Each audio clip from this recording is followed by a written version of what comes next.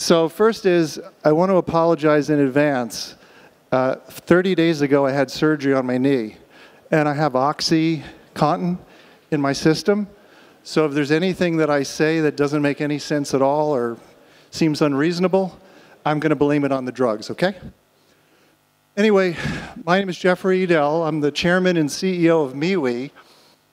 And it's really interesting, and it's going to affect everybody in this room, is that MeWe is a Web2 app.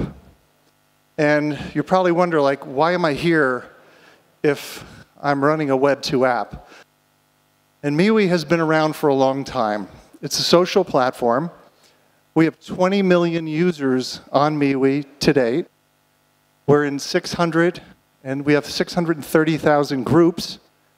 These are communities that'll be very, very vibrant when they go to Web3.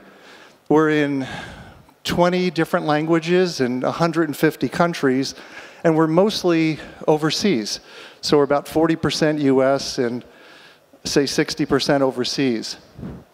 And what we want to do, and what we are doing, it's a little bit different of a project because we are actually now bringing this Web2 app to Web3. So this is something that is exciting, it's new, and it's actually happening.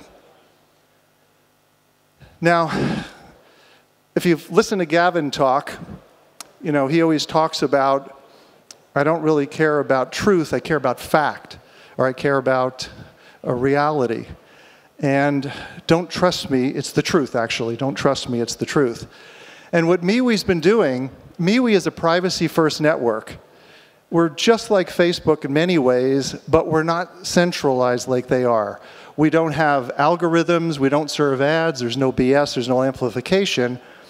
And so I like to think of what MeWe's been doing since 2016 is been building an application that's going to change the world. Years ago, Mark Zuckerberg stood up on stage and he said, privacy is the thing of the past. It's not going to exist anymore for anybody. And we kind of looked at it and said, no, no, that's not true. There's going to come a day and time and an age where people are going to be very, very concerned with privacy. I mean, you guys are younger, you have kids too, friends, relationships.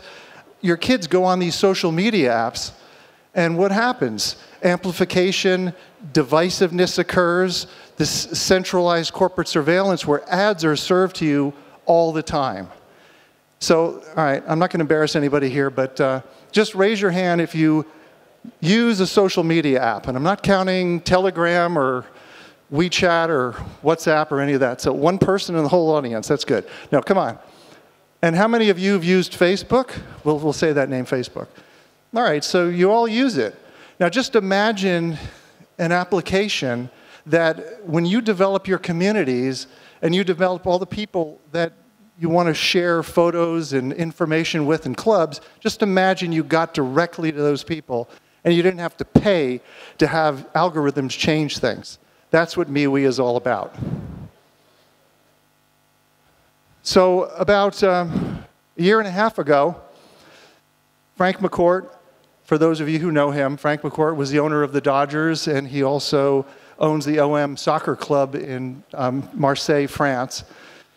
Frank and Braxton Woodham, who you'll meet in a little while, they came up with this concept of a social web to change the world. And they talked about a movement, a technology, and a standard of governance that fits in perfectly with decentralization. I read their paper, Project Liberty, their white paper, and I thought, how perfect would it be to align MeWe with what is happening there? So they've developed Frequency, which is a layer 1 application, a parachain, one of 80 or so that sits in the Polkadot world. And we're integrated into Frequency. And what that does, and it's really exciting for all of the apps that are going to be on the platform, all the parachains, is your social graph now is your own. It's not just, again, just trust me that I won't sell your data and information as a social network. What it is you then are going to be given a universal handle, a universal login. And that login is going to help you develop your social graph, and it'll be interoperable across all the applications that will exist on the chain and this series of chain. That is the key. So right now, we have, in beta testing, as of a few weeks ago at Consensus, we had hundreds of people move over. Now we're moving thousands over, and in the next 6 months or 6 to 9 months, we hope to have several million people moved over. So we will be, that's our projection, is we will be the largest social network on Frequency, which is then on Polkadot. And again, this is going to affect everybody because I'm looking for all the Web3 app developers that want to be a part of this, that want to get involved in the MeWe communities. It could be something fun and interesting.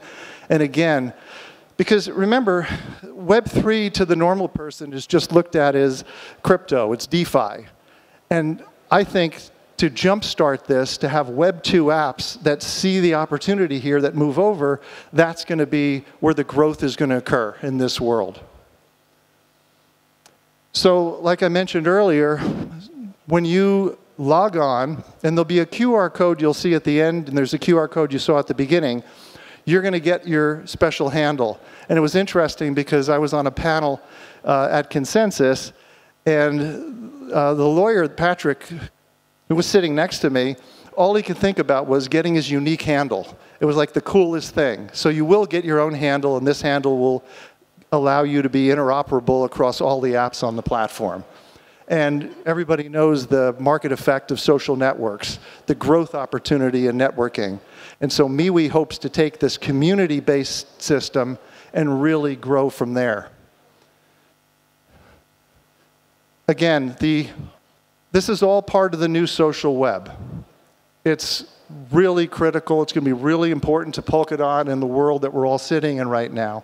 Because again, just imagine 20 million people that we can get our hands on and slowly migrate them and move them over to Web3 and show them the ways of Web3, how it impacts their privacy, it protects their data, protects their information, and finally allows them to own their own information and content, and we can help them monetize it because it's not us, the central government, if you will. The corporate surveillance type apps like Facebook, they shouldn't be owning or controlling this data information. You should. So at this point in time, a key partner of ours I'd like to bring on, I don't know if he's coming stage left or stage right, but Braxton Woodham, who's the president of Amplica Labs. I'd love for you to all welcome him to the stage. Braxton is one of the creators and developers of the Frequency project for Polkadot, the parachain. Braxton, come up and join me, and I can limp off. Thanks, man. There you go. Appreciate it. Thank you, man. Hey, how's it going? Thanks, Jeffrey. These guys have taken like a huge, bold step here this year to connect up with what we built with Frequency, our parachain, and building this bridge from kind of the world of Web 2 to the world of Web 3 and decentralizing, a network of upwards of 20 million people built over years, kind of in what I think of as the old world. Let me see how this clicker works. We really think this is critical for a number of reasons, but I think we all know at this point that we live in a really fraught age where we're seeing the current global network that we all share driving disinformation, polarization, a lot of confusion, a lot of chaos, and we really need to move to a world where a lot of things are different. Three things that we think are important. One, we should know that we're talking to a real person or to an AI-driven bot, but we should know which is the case at a given time. Two, we should be able to know that when we're watching a video or looking at pictures that we know it's actually been doctored or changed as a deep fake, or that it's actually the original content that comes straight from a phone or camera. And three, we should participate in this massive data economy where we're all creating this trove of data and consuming it every day. And so we all need to be in this world where this happens. And to do that, we need to migrate people at scale. And so MeWe and Jeffrey here is driving kind of the first wave of this migration. And this problem I'm talking about and the vision I just laid out, I think a lot of people see it, and we're starting to see a lot of solutions emerge if you illustrate here, to kind of move away from the oligarchy of big tech that currently controls all of our relationships online with private platforms. So we're moving away from the control of Elon and Mark Zuckerberg, but a lot of the solutions really concern us because taking a federated approach, like we see with Mastodon, moves us to a world of 1,000 Elons, which we think is not necessarily a lot better than how we live today. We really believe we need to move to a world that's fully decentralized as far as the network goes, and we have self-sovereign IDs and full control over our relationships and the way we communicate. And so for that, we've constructed a core protocol, DSMP, Decentralized Social Networking Protocol, and then we created Frequency, this parachain, to make it a reality. And we see it as an evolution of the way the internet has developed. So first you had the internet itself connecting the world's computers. That's centered around the TCP/IP protocol suite. And then over time, Tim Berners-Lee introduced another protocol, HTTP, to connect the data and link the data that's flowing across all of these computers. But we need to link all of the people that are generating this data and communicating over these networks, and that's the focus of DSMP and Frequency. And once that exists, let me go backwards here if I can. Once that exists, you have this global social network that no one controls, and it's much bigger than Frequency. So all these little squares here, to me, represent other very complex problems that we need to solve collectively. All of us need to work together to solve. Moderation, curation, and discovery algorithms, reputation management, just how we all interact. So we really need to work with everyone in this room to make this a reality.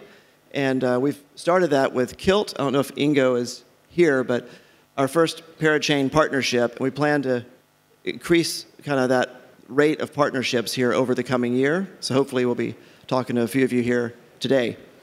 But along with the development side and all the developers joining in, we really need people at scale. That's what's going to drive the change fundamentally. And so starting with MeWe, but then moving on from there to other communities, whether it's in sports or entertainment or media, to bring everyone over in time. But I want people here to think about the scale we're talking about. So Andreessen Horowitz just recently tracked active wallets earlier this year.